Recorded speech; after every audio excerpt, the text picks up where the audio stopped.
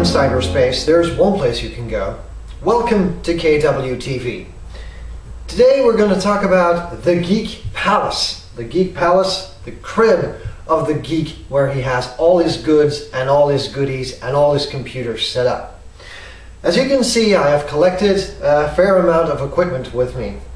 This is my 15-inch MacBook Pro. These are two 19-inch TFT Mirai TVs, LCDs, and this is of course the 24-inch iMac. The table that you see before me is 1 meters and 50 centimeters wide, and today we're going to try to set up all of this equipment as efficiently as possible while using the smallest amount of space that we can use, yet getting the maximum output out of all of this gear to make the ultimate Geek Palace. The one thing geeks tend to forget is that less is in fact more. I used to have a computer room that was about the size of this entire room, and an office that was about 3 times the size of the table that I'm sitting on.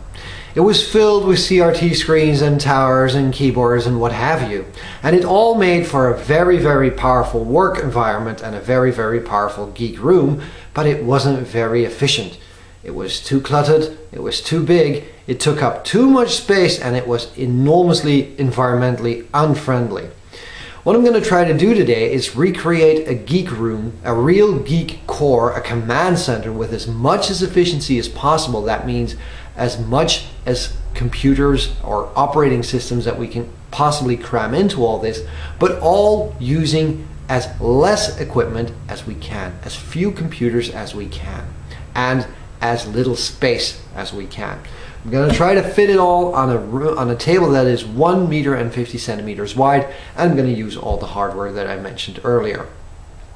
Now, my setup is that I want to work with 1 or 2 physical computers at the same time, want to have several screens at my discretion, and want to have the ability to work with the 3 major operating systems at the same time. I want to work with a Linux distribution, I want to work with a Windows XP distribution, and of course want to also work with my Mac OS X. The way I'm going to do this, I'm going to split all of this up into 2 major parts.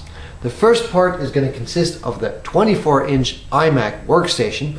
The second part is going to be powered by the 15-inch MacBook. As to how I will divide everything, we'll show you a little bit later on. But the software that we're going to use in this little setup is called VMware Fusion, that is a virtual machine program that allows us to run several instances or several computers virtually. And we're going to use a little tool called Teleport that will enable us to control our Mac, our MacBook and our iMac with the same keyboard and the same mouse. Because the one thing that you don't want when you're using several computers and several screens is having to use several keyboards. It's just not very practical. So the entire setup is going to be 1 MacBook Pro, 2 19-inch screens, 1 24-inch iMac, and of course, don't forget, 1 keyboard and 1 mouse.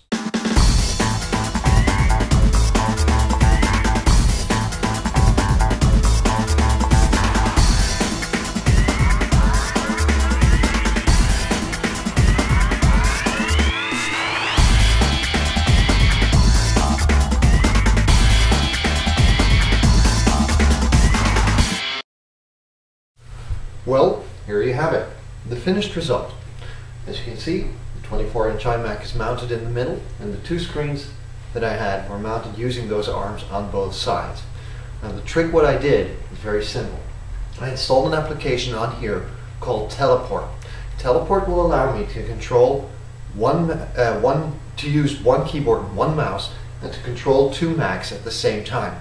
The PowerBook, and of course also the iMac 24-inch. Now I do this, I just take the mouse, leave the screen, go to the second screen. As you can see, I'm now controlling the windows on the MacBook Pro, and I'm now controlling the windows on the 24-inch iMac. Using just 1 swoop of the mouse, my mouse teleports over to the other Mac, and there I can control all the windows that I want. On the MacBook Pro, I have installed all the chat applications that I need, all the COM clutter, like Twitter, like for example Skype, like for example IRC. And of course on the second screen of the Mac, I've used VMware Fusion to run a version of Windows, which I can also control with one broad sweep of the mouse. As you can see, I'm controlling this one using the VMware Fusion tools. You can actually leave the virtual machine window, go back into your real computer, and using teleport, jump over to the other computer that you're using. On the far side, I've installed a copy of Linux, and this is actually the Ubuntu system. And as you can see, using just one sweep, I can also control this. I haven't really installed VMware tools on this one, so I need to tap the keyboard when I leave the screen. But with this setup, I can actually control 1, 2, 3, 4 operating systems at the same time. On the bottom of my iMac, I've placed 2 USB drives. One's hooked up to the iMac, one's hooked up to the MacBook Pro. They take care of the Time Machine backups. And on the back, you can't see it, I have a NAS drive which stores all of my data centrally. The 2 VMs are placed in bridged mode. This means that they're on the same network as the iMac and the MacBook Pro, and that way I can transfer files easily. The trick in this scenario is use as much power as you can when it comes down to processor and memory. Make sure you have enough processor and enough memory. That way you can actually emulate or virtualize the operating systems that you would otherwise have to set up using a different keyboard and a different mouse. So this is the entire setup that gives me the ability to work with my 24-inch iMac, work with a secondary Mac so I can preserve some system power on this one, run Windows XP in a VM, go all the way back to Linux, run Linux in another VM using another system, and you do it all with one keyboard and one mouse. You can even go a little bit more insane. You can activate the virtual desktop function on the Macs that you're using, which is the whole spaces thing, and that will actually enable you to have even more virtual spaces or virtual desktops per Mac, but then it gets a little confusing. Keep it simple, that's my idea.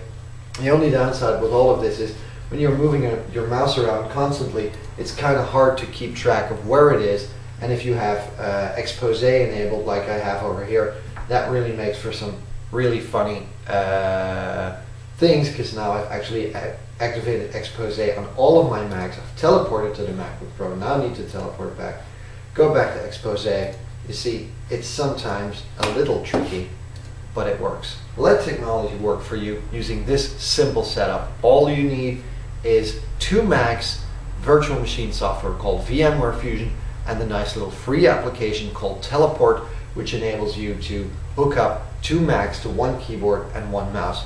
You can even make sure that you can copy the clipboard from one Mac to the other, or drag files from one Mac to the other. It's all pretty possible, it's all free, and it's all a way to let technology work for you. Now, if you don't excuse me, I have a perfect geek setup to get back to.